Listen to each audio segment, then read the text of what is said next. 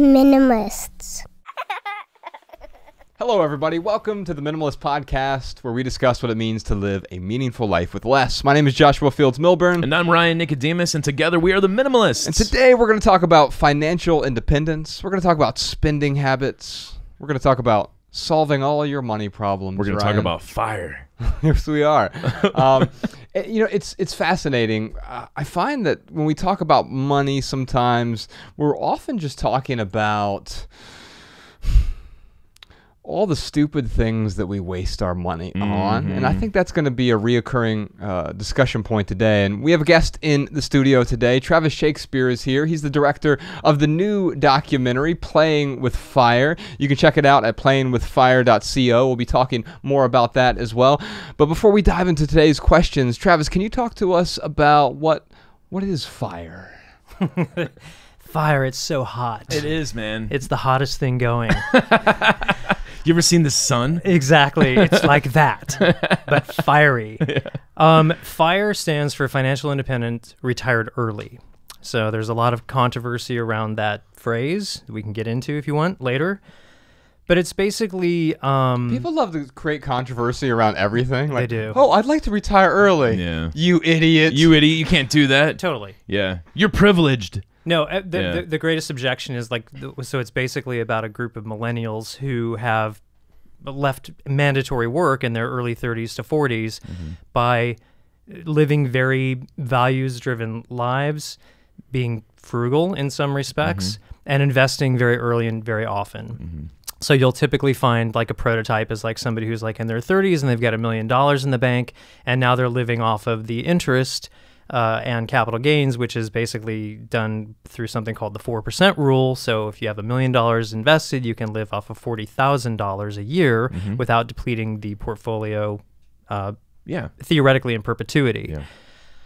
But the first thing that people say is, well, why would you want to retire when you're in your 30s? That's insane. Like, don't you want to be enslaved, and trapped and like chained to your desk like us for the rest of your lives? I think people are often conflating the idea of retirement and also the idea of not working. And retiring doesn't necessarily mean I'm never going to work on something I'm passionate about. It means you're not tethered to a desk job or a corporation. You could still do those things if you want to, though, right? That's right. I guess there's just no better word for leaving mandatory work. Right. I mean, if you look at like people throughout history, I was talking to one of the British bloggers recently, and we kind of happened on the idea that the FIRE movement is kind of like the agricultural aristocracy of England.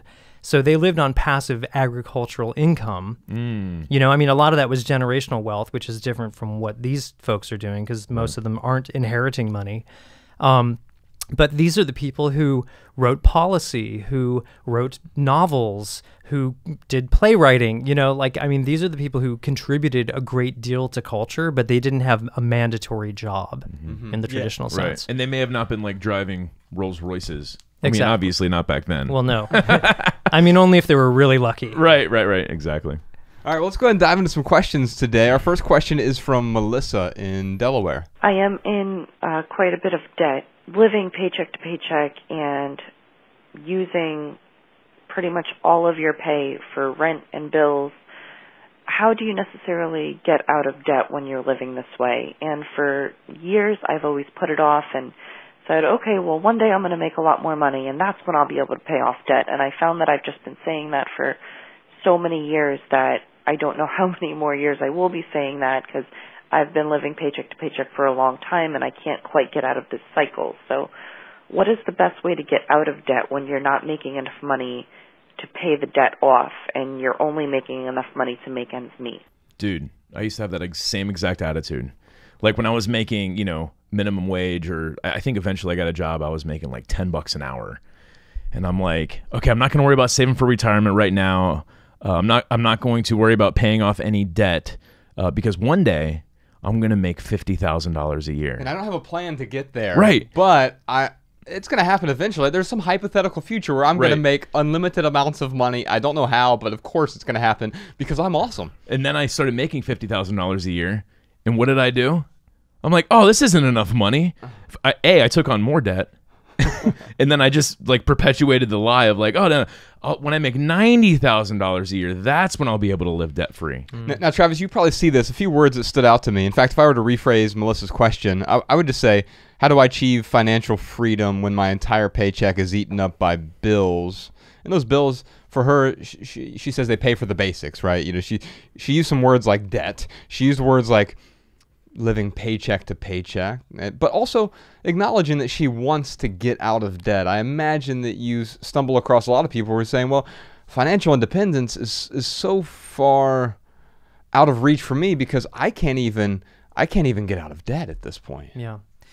I mean, my personal story was I was still in a lot of debt by the age of 40 years old. So I was $40,000 in student loan debt at 9% interest because I consolidated when they told me that the interest rates were the lowest I would ever see in my lifetime. I was in credit card debt, and I was living the lottery mentality that someday somebody was going to just shower me with money, like you said, because I'm awesome. And it took my father passing away, and he was a school teacher, so I inherited a small amount of money, about $75,000. That was my big payday, right? This was the I'm awesome. That was the I am awesome moment. And I'm very grateful for, what he did in terms of saving that money and passing it on to me. But for the first time in my life, I was debt-free. So I am completely empathetic to people who have racked up a lot of debt and seem to be very much under that. And it's just very hard to get out from under. Particularly when you look at things like credit cards that are charging you between 20 and 30% interest, which is just insane. And I think that people don't really understand what that means. I think if you put that money, if you put $10,000 into a calculator at 30% interest and run it for 10 years into the future and look at what that actually means, maybe you'll think twice before you lay your credit card down for another pair of shoes. Or you sign up for a new credit card because, I'd be dumb not to. It saves me 15% on this Banana Republic pair of khakis. Right. Exactly. So to be fair, once you're already in a lot of debt, and that's where this society loves to keep us, you are already at a disadvantage. So your options are to earn more money, and reduce your spending. Yes. And now, on this podcast, we give simple advice, but simple is not easy. No. Simple is very, very difficult. In fact, that's what I love about the documentary you guys did with Playing with Fire. Like, you've got Scott and you've got Taylor who are living this lavish lifestyle. They make the decision that they want to save more money. So that's exactly what they do. They find out a way to reduce their costs at first. And it shows this process of them doing that. And it's real. It's not like this very happy fairy tale story of like, oh, we decided to be financially independent and now we are. End of movie. Like, it's a beautiful story about the struggle of doing that. And that's really what I want to tell Melissa is like, Melissa, it's going to be very, very hard for you to get out from underneath of that debt. But yes, those two things, making more money. There's no shame in driving for Uber or delivering pizzas or whatever, taking on some kind of side gig. There's no shame in getting a second job temporarily to kind of help get yourself above water. And yeah, I mean, what do we used to tell our employees, Josh, when they ask for a pay raise? Yeah, the quickest way to give a pay raise is to spend less money. Right. And that was really the plan. In fact, Sean, if you could put a link in the show notes to this episode to an essay I wrote a few years ago about financial freedom. It was a 5-step plan, but it was specifically titled 5 Difficult Steps to Get Out of Debt, right? And difficult because it is simple, but it can still be difficult to do. Unfortunately, I didn't have, my mother died, I was 28. She left me $2.39, which wasn't enough. Did you go put it all on black and lose it? It wasn't enough to pay off my 6 figures worth of debt. And so I made really good money in the corporate world throughout my 20s, spent even better money, and as a result had amassed a lot of debt. Because I had a good job, or ostensibly good job, people were willing to give me lines of credit. And so I was always spending more than I made. I was making great money, but still living, like Melissa, paycheck to paycheck. Yeah. And I thought, well, like Ryan thought, well, I'll have to make more money eventually. I'll become a CEO, or COO, or it didn't matter. I was not making enough money, and I had accumulated a lot of debt. And so I had to come up with a plan. And that plan involved the two things that you just said. I had to make more money, and I did some things. Even when I was in the corporate world, I was this is before Uber, but I was delivering pizzas to pay off credit card debt. In the evenings and weekends, I was starting to sell everything. eBay and Craigslist became my best friend. Anything that was sort of in the house that I was not using, it was great for the minimalism thing too, because I was starting to pare down and getting rid of these things that no longer added value to my life. I wasn't selfishly clinging anymore. I was letting go of those things, making pennies on the dollar from what I paid for them, but I wasn't getting any value from them at all. And so that was another way for me to make more money. But ultimately, the best pay raise I ever gave myself was to live within my means and then actually really live below my means. When I walked away from the corporate world, I took about a 90% pay cut. I made $23,000 that first year, but I was actually more financially secure because I was making better decisions with the little bit of money and the other resources I did have. And so if I'm talking to Melissa, I'm going to say, hey, money is one resource, but what are your other resources? Your time, your attention, your energy, your skills, your talent. These are things that you can also use to earn more income, especially as you're trying to pay off debt. I actually applaud you for feeling the pain that you're feeling right now, Melissa. Yeah. She's asking the right questions. Yeah. Yeah. That pain is actually good. This pain is leading you toward, I need to have some sort of behavioral change because this debt is not good. I don't like this anymore. I don't want to feel this way. I want to feel different. And I find that people in the FIRE community feel a lot different. They feel free. They do feel free. I mean, debt is something that is like a ball and chain. And I mean, I really think people like Melissa have to start considering debt like a poison, because it is a kind of poison in your life. And it's a spiritual poison. And the FIRE movement has figured out a way to sort of cleanse themselves of that poison by taking their power back. Yeah. Yeah.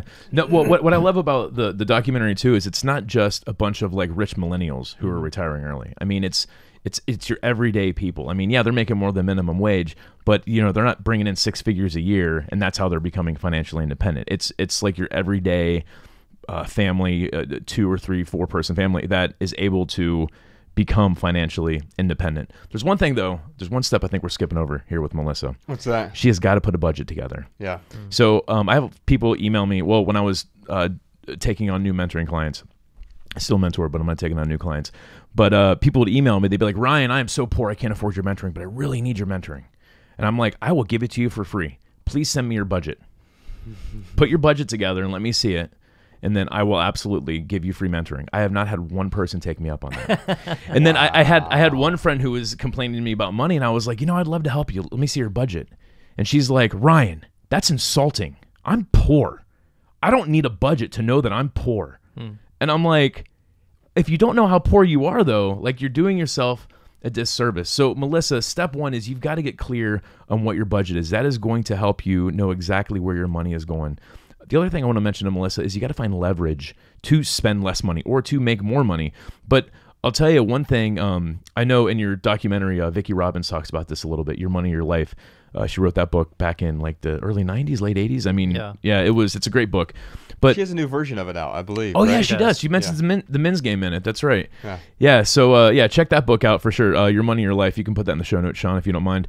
But you've got to find leverage to be able to spend less money. So what Vicki did, like she was on Oprah back in the day, and she had this like rack of clothes, and she's like, look at this jacket. This jacket was $400. It was on sale for $100. You were stupid not to buy it. But this $100 jacket, if you're making $8 an hour, I mean, you're working a day and a half. You're giving up, 10 hours of your time or 12 hours of your time to buy this jacket. So Melissa, with every purchase that you make, like you've got to be able to look at that cup of coffee and say, oh man, this is $4 of my time. And if you're making a minimum wage in Delaware, that's like $8.75, and after taxes, that's like $8. I mean, you're working a half hour for that cup of coffee, or for that $20 meal, you're working 3 hours. You've got to be able to put it in that perspective to motivate yourself to spend less. I mean, little tricks like that will help. Is there any other leverage you think? There's actually, the biggest leverage points are housing, transportation, and food. So housing is, if you look at your budget, that's always the biggest chunk. So whatever you can do to reduce your housing, like people are like, oh, well, just stop buying lattes. You know, you're not going to become a millionaire by just stop buying lattes. But if you can get your housing costs under control and your transportation costs under control, that's the big ticket item. So it may require sacrifice. Somebody like Melissa, I mean, listen, when I first moved to LA, like I had roommates forever, like literally forever, because this is an expensive city. But by maintaining a roommate situation, it allowed me to save a ton of money. So maybe it's time to get a roommate, or if you can find a way to, she's probably not in this position, but a lot of the fire people will buy a duplex, and they'll find a really cheap duplex and they'll renovate one side and they'll live in the other side and basically have somebody else paying their mortgage. You know, and then transportation, like this culture loves to tell you that you need a new car every 3 years or something, right? Nobody needs a new car ever, actually. You can get by on, you know, a $5,000 car pretty much anywhere, and it's a reliable, safe piece of transportation, you know? So you look at that. And then food costs obviously are that's where you can really like adjust, you know, what you're doing, because, you know, Mr. Money Mustache, who's one of the core pioneers of the financial independence movement, has this one post that I love, which basically breaks down your food cost by calorie. Like he's such an engineering nerd that he's optimized like how many almonds, you know, you need to eat every day, you know, to get your protein in, and you know, it's only like this many pennies, you know, on the dollar. I'm gonna have to find that. It's a great post. That's actually awesome. Yeah, we'll put a link to that in the show notes as well. Melissa, I'm going to send you a copy of our book, Essential. There's 12 different chapters in here on the 12 different areas of, well, 12 areas that Ryan and I identified. It's an essay collection, 150 different essays, breaking down the 12 categories of intentional living. And one of those chapters, one of those categories, has to do with finances. So I think you'll find a lot of value in the financial chapter, as well as the other chapters. If you like our podcast, you'll like the audiobook version of that. So, Sean, if you could reach out to Melissa, send her the audiobook, or if you want the book or the ebook, we're happy to send those to you as well. Ryan, what time is it? It is time for our lightning round, where we answer questions from social media. Indeed, we do. So we're at The Minimalists on Facebook, Twitter, and Instagram.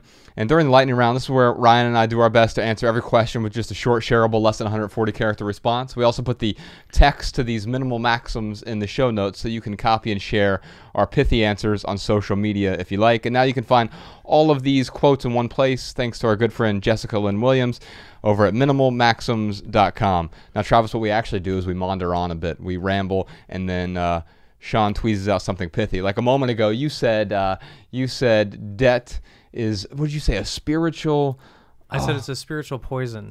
Debt is a spiritual poison. Put that in the show notes podcast, Sean. What's our first question, Ryan? Our first question is from Ian. What advice do you have for someone working a minimum wage job and wants to save and invest in the money that the person earns?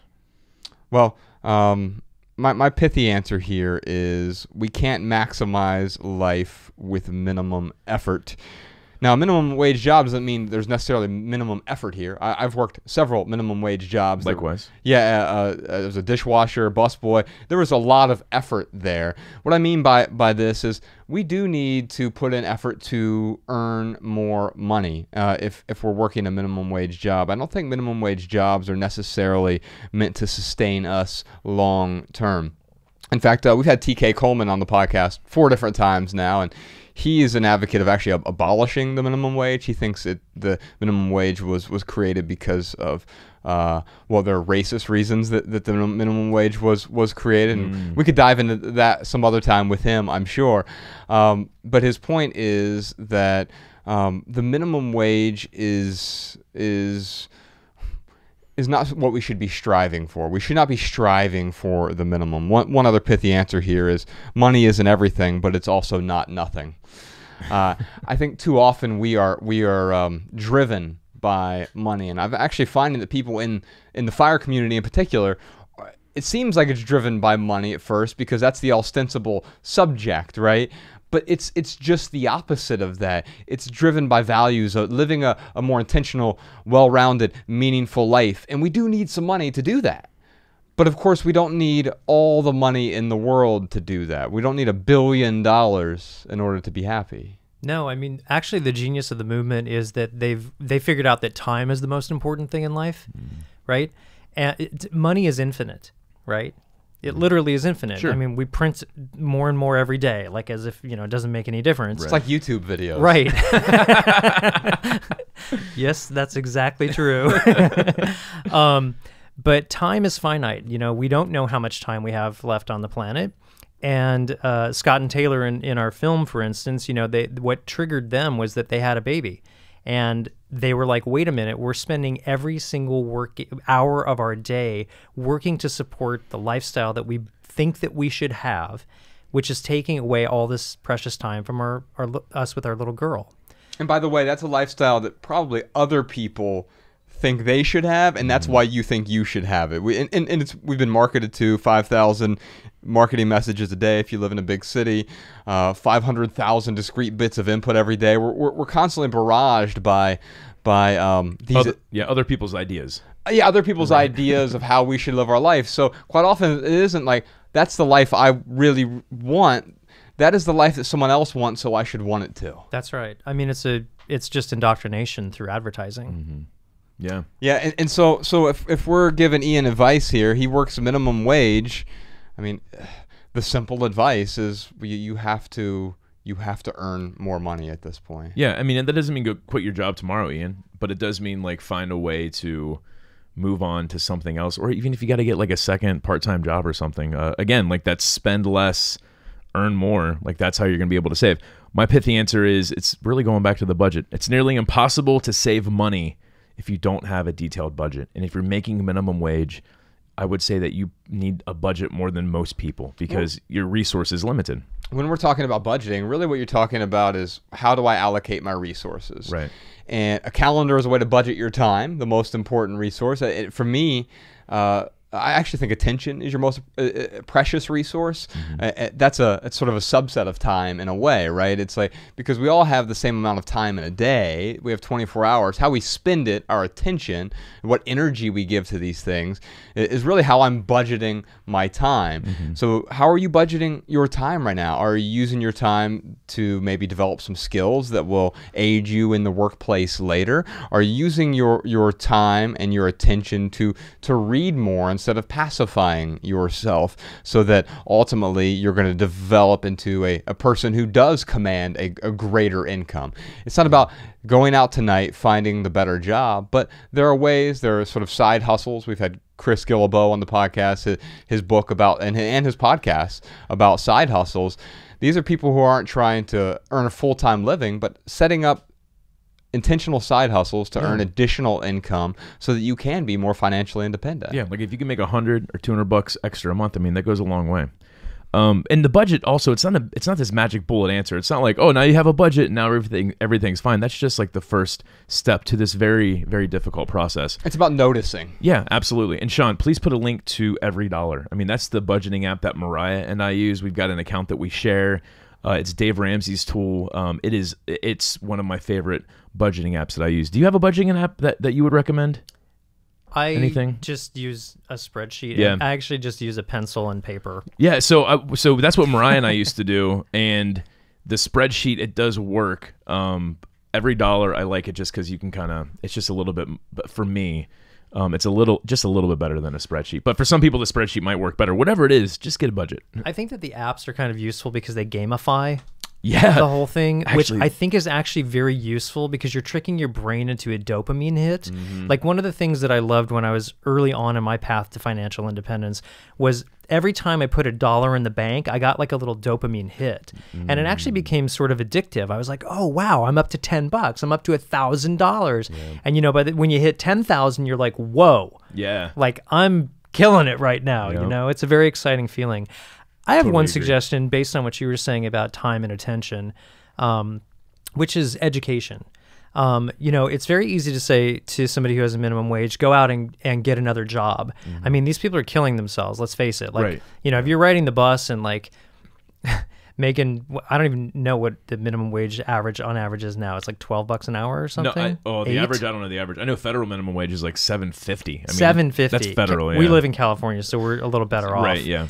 But it's still really, really tough. Now, if you could take a chunk of your time and try to educate yourself into another skill. You know, like if you're working at McDonald's and getting another job is an option, but instead of taking that time to get another job, you spend 6 months learning how to become a welder or something that's a tangible skill, or coding, or whatever it is that you can then make the leap. I think that to me would be a long-term solution to the short-term problem of being stuck as working poor, basically. Yeah, I totally agree. Like, yeah, just saying get a second job, that is easier said than done. And one thing I would add to that is don't confuse schooling with education. There are many ways to gain an education without going for the proper 4-year degree. In fact, many 4-year degrees do not yield more income necessarily. A lot of them might, if you're going to go to school for nursing or some of these fields that are in high demand, but there are other fields that require maybe a training program or some sort of vocational school or maybe just an apprenticeship. Apprenticeship, you can go down to your dad's friend who knows how to fix cars, and like just offer to help for free in order to learn, the mechanics. And next thing you know, you can end up working at BMW as, a staff mechanic. Those guys make really good money, actually. Yeah. Yeah, definitely. Prima writes, why would someone need to be financially independent if they're a minimalist? And what is the first baby step to start the journey toward financial independence? Well, my short answer here is money won't solve all your problems, but it will solve your money problems.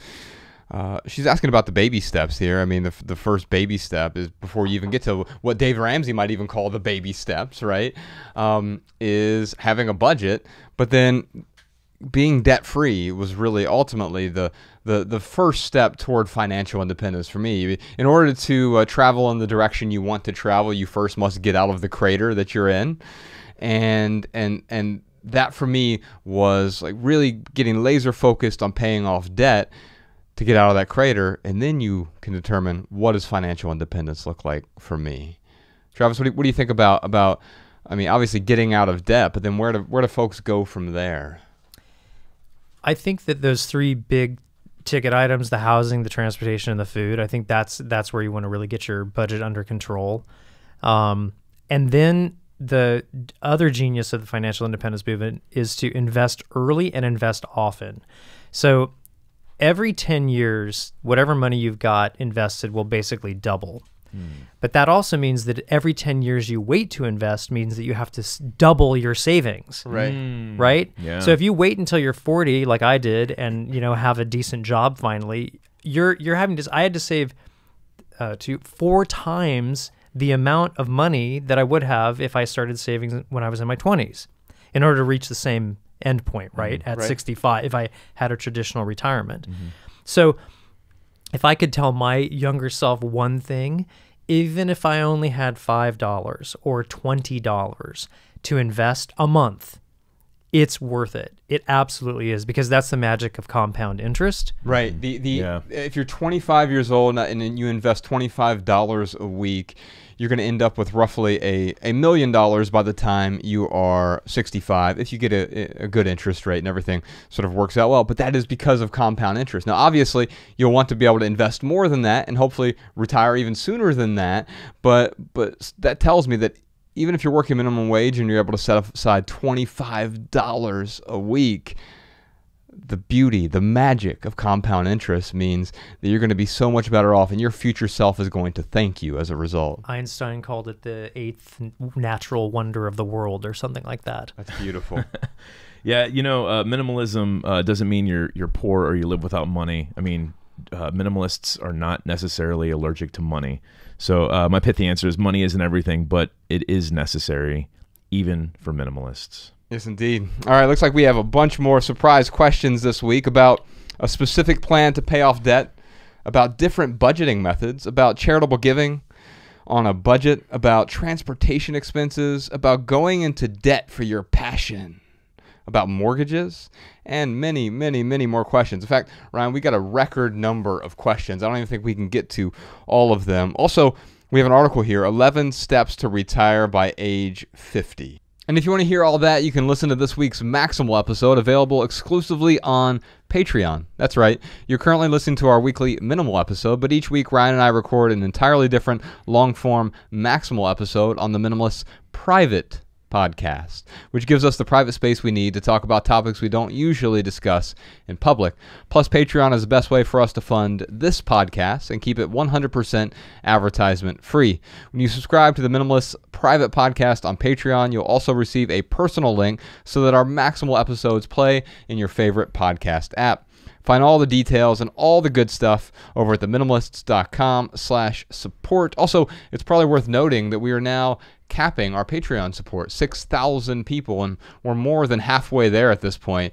And by the way, our patrons have doubled over the last 4 or 5 months, and so we'll be getting there relatively soon. We're trying to keep it a private space, and we've identified what is enough for us, and 6,000 people is enough. It's enough to pay Podcast Sean and Jordan No More and Jessica and also ourselves, and never pepper our podcast with advertisements. Ryan, what else you got for us this week? As always, being informed is more important than ever, especially with something like finances or being financially independent. I mean, like I said on the podcast, we give simple advice, but simple ain't easy. So go get a book and figure out what you can do to help yourself become financially independent. I know a great starting point is Dave Ramsey's Total Money Makeover. That book's going to help you get out of debt. So I want to encourage people who are listening to this to read more and get informed.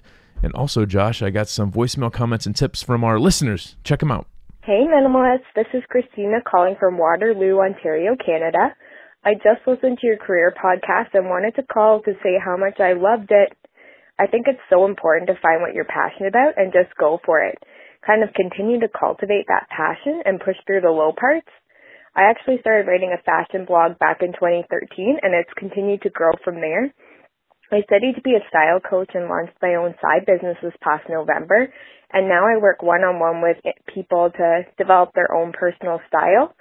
I've always been passionate about promoting local shopping in my community, but I realized after listening to the podcast that I'm going to focus even more on teaching my clients on how to shop according to their values, more eco-friendly, and really help them minimize their closets. I just wanted to thank you guys for helping me realize this and for all you guys do. Hi guys, this is Marley in Cleveland, Tennessee, and I am a newbie to your podcast and I've already hooked. Maybe it's because you spoke about one of my favorite subjects, creativity. I want to share how liberating it is that you give people permission to practice failing. When I learned the wisdom that the brick wall of frustration is the part of the creative process, it set me free. Once I knew that this was part of the process, I could know where I was and go on to the next steps of incubating my creative idea, strategizing new ideas, and collaborating with others. So at that brick wall of frustration, I didn't quit and go home, but I kept at it, seeing it through to the success moments.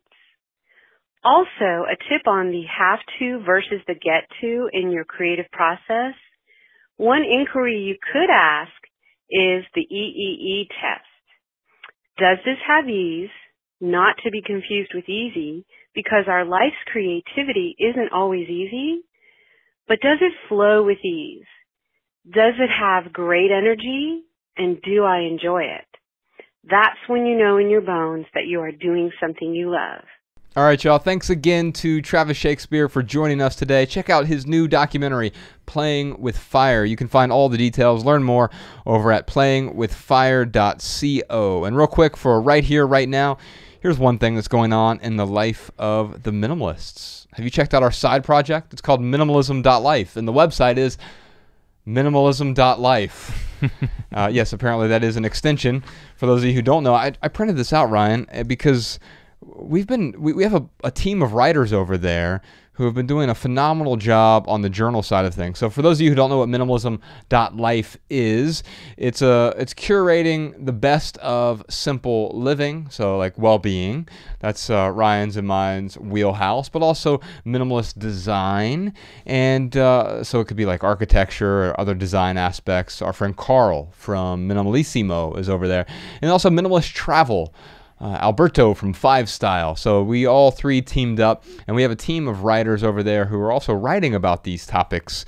And you can find that in our journal. You can get on the email list over there. You can just go to minimalism.life. You can find all of these journal articles as well. Here's a few of them. One is called The Next Step. There's one called Be Aware. There's one called The Renegade Minimalist, The Elephant in the Room, Techno Minimalist, Curating a Natural Home, You Don't Need Much to Be Happy, Controlling the Floodgates, The Trouble with Clothes, Discussing Space, A Life Edited, and many, many more. There's also something over there called Inside Minimalism. You can check that out. Also, a bunch of free wallpapers for your phone or for your tablet or your computer. Check all of those out at minimalism.life. You can also follow Minimalism Life on Twitter and Instagram. And check out all the beautiful curated photos and words and quotes at Minimalism Life. And new stuff comes out each week. If you have a question, comment, or minimalism tip for our podcast, leave us a voicemail, 406-219-7839, or send a voice memo to podcast@theminimalists.com. You can comment on this episode at youtube.com/theminimalists. If you want our show notes in your inbox, sign up for our email list over at theminimalists.com. You'll also receive our Simple Sunday emails each week. For our added value this week, let's listen to Noah Gunderson's new song. It's called Robin Williams, which perfectly illustrates the sort of ephemerality, but also what I think of as like the simultaneous seriousness and absurdity of life. And Robin Williams perfectly, as a human being, encompassed that. I thought about this because we did that episode with Jamie Kilstein recently, and he was good friends with Robin Williams. And life is simultaneously serious. There are things that are serious we have to take seriously. Mm-hmm. But also a lot of life is absurd. And the things that we think are serious are often absurd. And the things that we think are absurd, we should probably take more seriously.